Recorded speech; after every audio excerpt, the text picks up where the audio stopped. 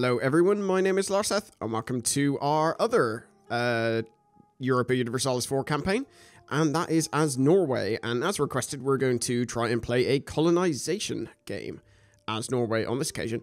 And actually, although it's nowhere near, obviously, sort of East Asia, which is the focus of this expansion, there's a lot of features which actually are much better to explore, perhaps as a European nation than an Asian nation, and that is stuff like the ages. So a lot of these things will be a lot easier to obtain as a sort of Western nation than they will as an Eastern nation, at least, you know, in the Age of Discovery. As you progress, other things, you know, that might change, but for the moment, Age of Discovery should be, because of the colonization aspect, easier for Europeans.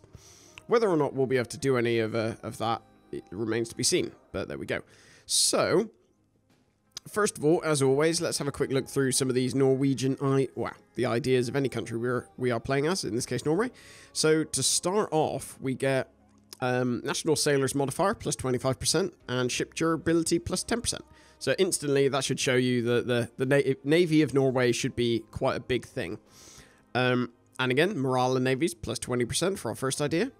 This one's a little bit of a weird one. Call of Our Forefathers.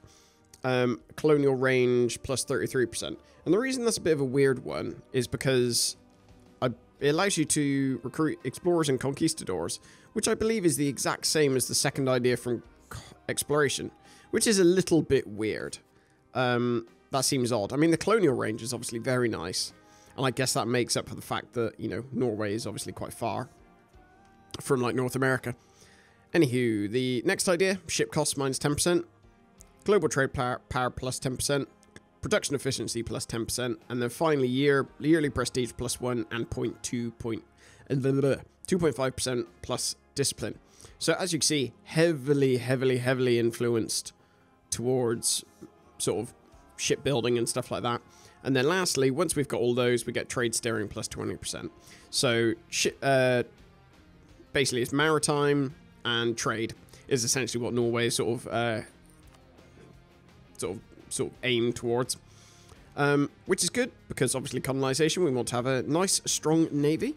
For the moment though, Norway finds itself in the as part of the Kalmar, I think it's the Kalmar Union, isn't it?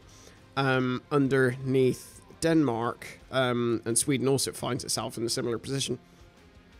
So what the first port of call is essentially to become independent, because what I would like to do is once we become independent, ideally I'd like England to maybe wreck Scotland so that I could maybe try and take like the Western Islands or Sutherland or an area like that off them. That would be really cool. Or maybe even go after Ireland in some way. So let's start off by sending our trade fleet out. Have we assigned all our traders? We haven't. So let's actually do that first. Okay, so it's a little weird. Most of our provinces are actually in this trade node. That's a little strange. What if we collect there? So we're transferring 0.7. What if we collect and also collect there? Maybe. Is that worth it? Let's have a quick look. So we collect 0.35 and then 0.49. So actually, no, it is better to transfer trade power.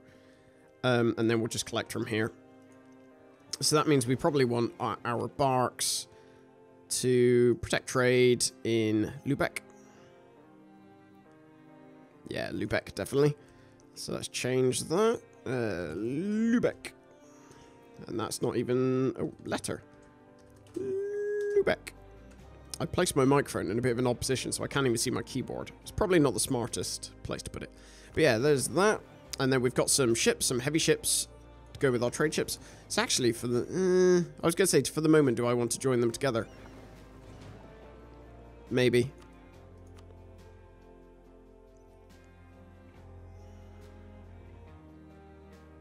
No, I do not. Let's split those back up again. Send these guys to Lubeck.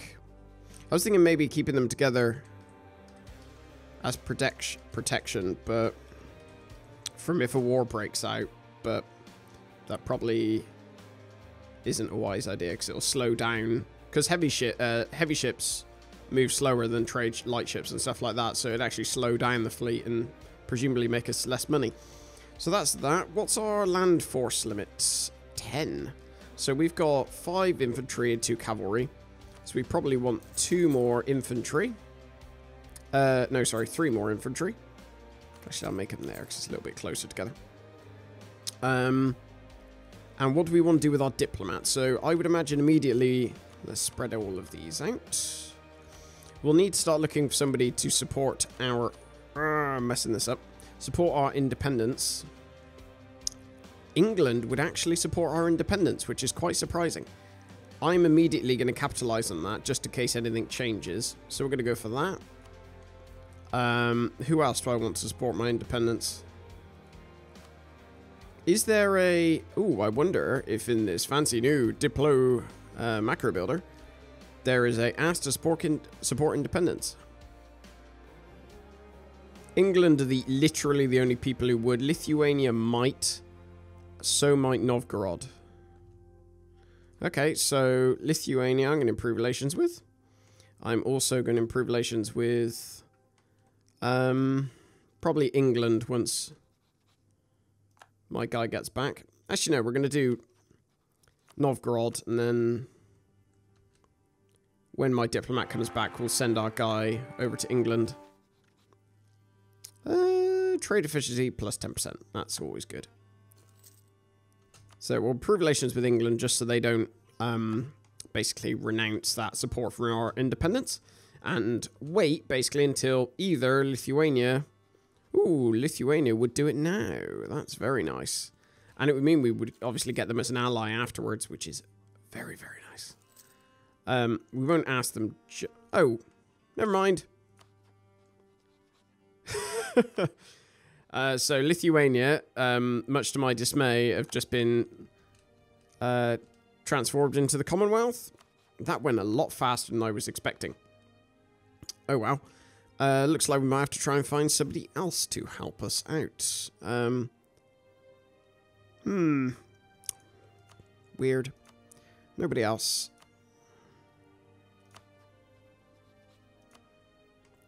What else can I do, in which case? There's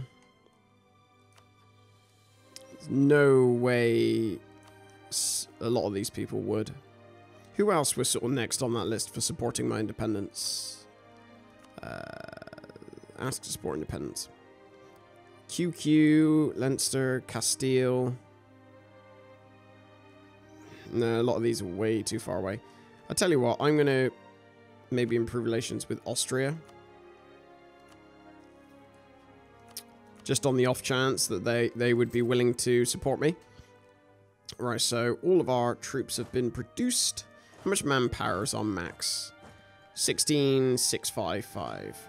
So let's join these together, and what we'll do is reduce our army maintenance down so we're actually making some money. Because we're not going to need it just yet. And of course we've got big strong Denmark protecting us, who at the moment are dealing with rebels, as Denmark always are at the start of the game. It's nothing too scary for them. Improve relations with Scotland. No, I'm good. I'm good. Solidify papal relations. That is probably worth doing. So let's get that as a mission. Let's recall our guy from England. And send him all the way over to the Papal State. That is a long journey. What about our navy? So we've got room for 2 barks. So Denmark's military navy, our allies. Okay, I wish there was a neighbors button. I really wish there was. It'd make it be very nice. Let's find Denmark. They have 3 lights, 7 galleys, and 10 transports.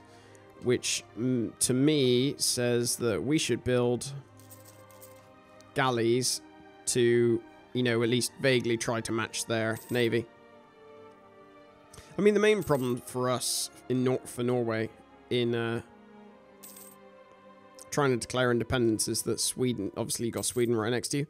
I could have sworn that they were supposed to have changed this to be wasteland, because I specifically remember in a in a guide that I did, like running through some of the dev diaries, that this area was meant to have been turned into a wasteland to provide more protection for Norway, and then obviously the development of these provinces adjusted accordingly, but I guess they decided not to, which is weird, but that would have been very helpful. Would certainly have helped us. It's actually, oh, never mind. Novgorod's at war. They're at war with Muscovy, Pskov, Yaroslav, and Perm. Okay, so Novgorod go bye-bye. What is Sweden's Liberty Desire is 38.2. So they're probably... My Liberty Desire is quite high, apparently. They're probably going to... well, probably not going to rebel anytime soon. Ooh, gain castle. Lovely. More castles, the better. Where did that... Oh, it's here. Oh, that's really useful. That's closer to Denmark, so that's definitely useful.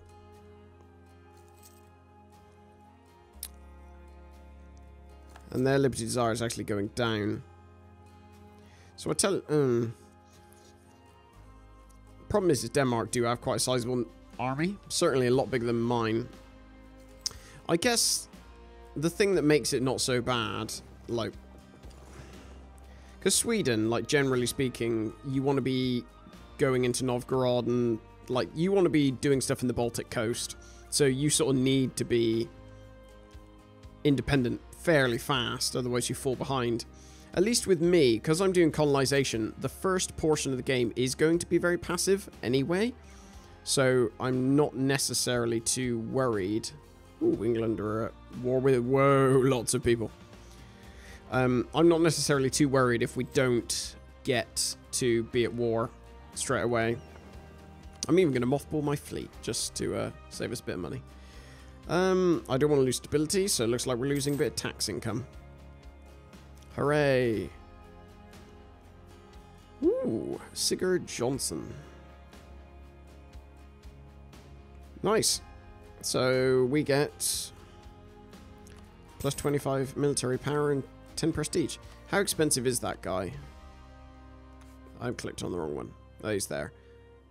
So he's 2.03 monthly. Yeah, we can't even come close to affording that. Which sucks a bit. Of Sweden? What?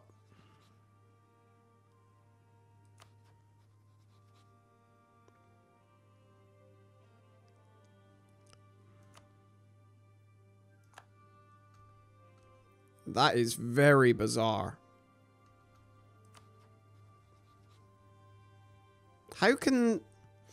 So... But it said we can't ally one another because we're junior partners. That is very weird. Very weird. Am I having to give in... Just out of curiosity, am I having to give any of my money to Denmark? I don't actually know. I'm going to unmothball all my stuff and increase my fort maintenance, because if Sweden have just done that, that suggests to me that they're going to war. I'm going to recall my guy from Novgorod. Would Australia support independence? They're nowhere near it, so there's no point doing that with them. So we're going to send a guy to improve relations with Sweden. I have no problem keeping Sweden as a nice little friend to my side, because basically they protect me from anyone else. Wow, I say protect. What I mean is they're sort of a shield. So Denmark are allied with Poland. So what I want to do... And the problem is Poland obviously have Lithuania. at their disposal. So that makes it a little bit of an issue at the moment. So what I guess I would have to do is wait until England are out of this war against France. Then I would have to maybe wait until Poland. I'm just checking England's manpower. Sorry. No, I'm looking at the wrong type of military tab, aren't I? England. There you go. 12k manpower. Okay. So, I guess, yeah, what I'm going to have to do is wait till England done with this war, wait until Poland get into a more sizable war than just against these people. Because they are probably going to win that quite easily. And England will be pretty useless to me if they're just going to get their butts kicked by the French.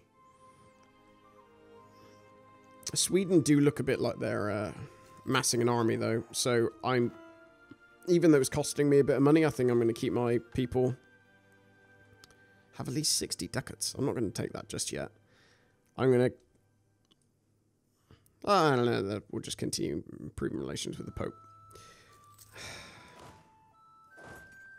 Basically, I'm thinking, if they declare war, I want to be ready to help. Poland would join. It's a little bit annoying. Thing is, all we have to do, though, is defend our capital. Maybe it is a good idea to declare war now.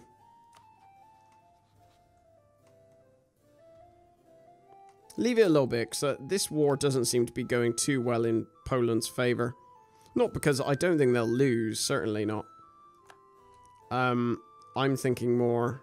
Oh dear, England have got War of the Roses as well. God, they've had a really crap start. It's not ideal for them.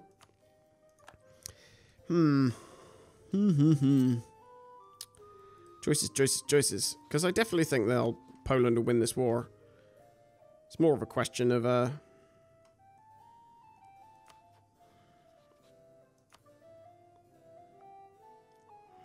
I'll just wait. Maybe Poland will get enough war exhaustion that they won't want to join. So for the moment, I'll reduce my army maintenance and mothball this fleet. Otherwise, I'm going to go into debt, and I don't want that. Maybe I want to... Yeah, maybe I want to develop one of my provinces. Let's find the cheapest one to develop. Wow, cheapest combined with one that gives me the most. Probably might steal my capital, isn't it?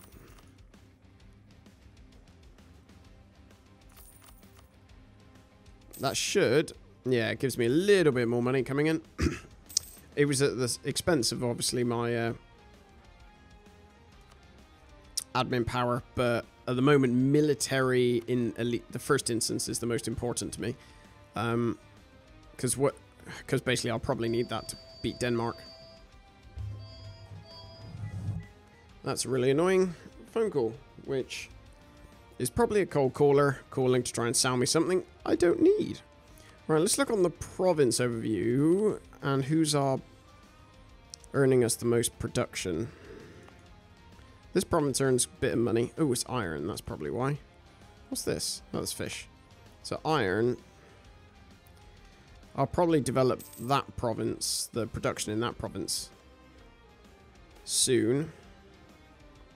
Lose prestige.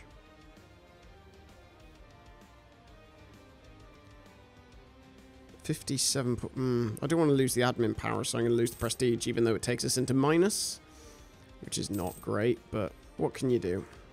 Let's call that guy from there. Poland still need quite a lot more war exhaustion before they'll do anything. Are England still in that war? They're still in the war. And, yeah, they're probably going to lose all of their continental holdings. The sooner they're done with this war, the sooner they may even be able to help me. But the problem is their manpower is probably absolutely tanked. Let's have a look. England, yeah, their manpower is non-existent, so they almost wouldn't be too much of a help. But collectively, we should be able to beat Denmark, surely. Surely. None of us have got any prestige, so that's not going to even come into it.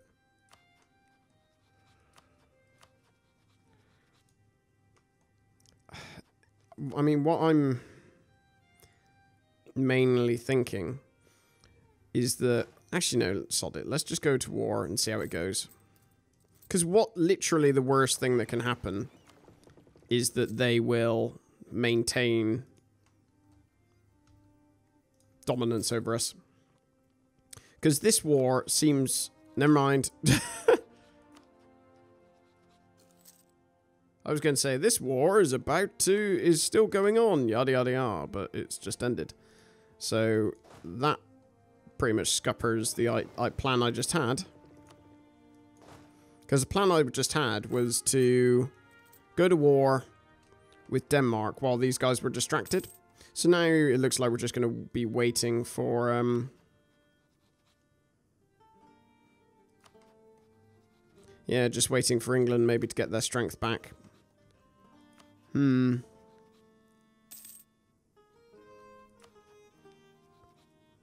don't think Poland did anything in that war. Did they even take anything? I don't think they did.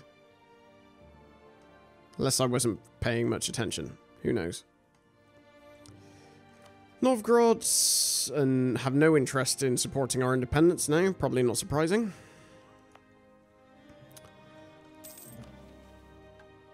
And they just insulted us, which is a bit cheeky. Improve relations with Scotland. What are the chances of them doing that? They want my provinces, so that's probably not a great thing. I'm just going to go for it, see how close we can get. Mainly for the Diplo reputation bonus that we'll get from it. I have no sort of interest in them otherwise. Ideally, I'd like to actually invade them, but... My CB on Novgorod. No, that's all it is. Is this war still not ended? It's the advantage of being under the yoke of another country is you get to sit here for a while and watch the landscape change around you. As for the moment, I can't really do much about it. Although I intend for that to change pretty soon. Ooh, my force limit's gone up by 1. That's very nice. Is that the same? No, my naval force limit's still 16. Heavy ship and light ship cost is down. Yay, and then we get that. Hopefully we'll be able to grab a decent general. Maybe that I use the estate to get that nobility. I might call a diet and then get a grand generalship. And then maybe military support as well. Because that'll be a decent help, especially if we could get like a 2-star general. I mean, that would just be complete luck. I don't imagine we will get that. But we can dream. We can dream. So Poland start off with a truce with the Ottomans, which they no longer have. So, you know, here's hoping for a hyper-aggressive Ottomans. Fingers crossed. Who just come and squash Poland. Or at least go to war with them. Let's swap this to threatening countries. Okay, improve relations with France. There we go. That's fine. How are we doing on tech-wise, anyway? We should be... Yeah, we're quite close to getting this first military tech. Denmark. Nope. Denmark haven't got it yet, nor of Sweden, so that's fine. They'll probably get it around the same time as me, I imagine. Actually, what's their ruler like? Okay, no, they'll get it a little after me, because he's a 2. He's a 2. So they'll be earning 3 per month. And we'll be earning... And we're earning 5. So... what's this? 72 this is until. I can't afford to lose... morale of armies, really. If we're going to be going for a fight. So we'll just let that base tax be transferred instead. There are worse things that could happen, put it that way. I'm going to how much is this fleet costing us? It's costing us quite a bit, actually. The annoying thing with mothballing fleets is obviously, if you want to mothball a fleet, that essentially, you know, cripples it for like a year afterwards because it has to repair fully. And I believe only repairs by 5% per tick. Or is it 10? No, it's 10%. So yeah, it takes you ages. Our Liberty Desire reduced, but that's probably... Oh, they just stopped supporting loyalists. Interesting.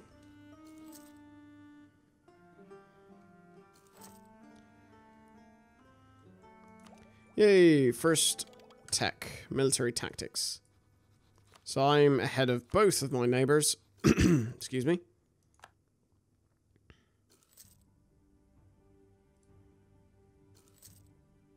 Norway views Denmark as an unjust tyrant. Ain't that the truth? Right, let's call this guy back from Scotland. What are the missions we got?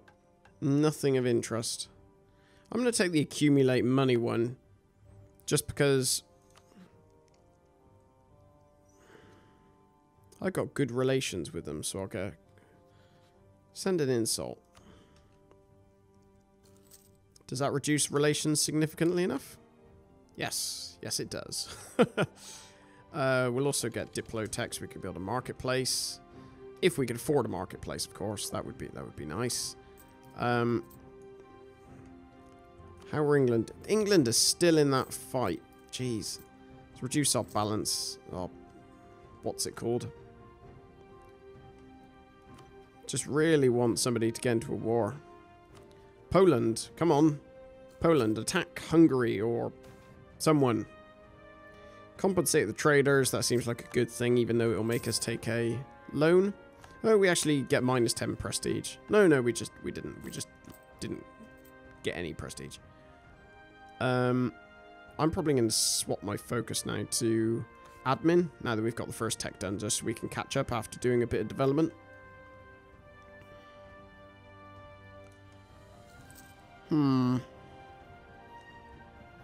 So Sweden have got a decent number of troops, so have we. Lithuania probably... What relation is Lithuania with Novgorod? Neighbors. Which one's the neighbors tab? There you go. Okay, they dislike one another, so there shouldn't be any...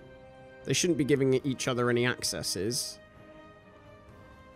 So theoretically, we should only...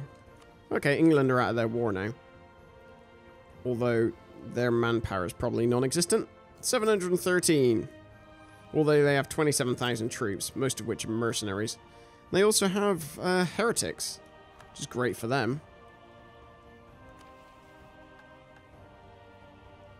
I'm actually... No, I'm not going to get 50 prestige. Who am I kidding? Bribes growing more more common. Accept it, that's the one. Hey! Where did they do that? They decided to... Oh, no, it was there, wasn't it? They started to build a marketplace. Okay, I'll just wait until that gets finished. That seems nice of them. Thank you, Denmark, for wasting 100 ducats on me. Where's Denmark's army? Oh, okay, there it is. And they just dealt with some rebels. Okay. So we're going to get a little bit of debt here. I sort of want to wait until this building's done. Because if I declare war, I would imagine what they would cancel that building, maybe, so they didn't have to pay for it. But damn it, I want a free building. And I will get me a free building. England don't appear... Oh, they're at war with Burgundy now. Jeez. Come on, Poland. Okay, their truce is almost up. Next year. January next year. Oh, so in a month's time. So maybe they'll go to war then. I guess we'll find out. Right, for the moment, though, I will end the episode. Thank you very much for watching, and I will speak to you in the next one. Take care.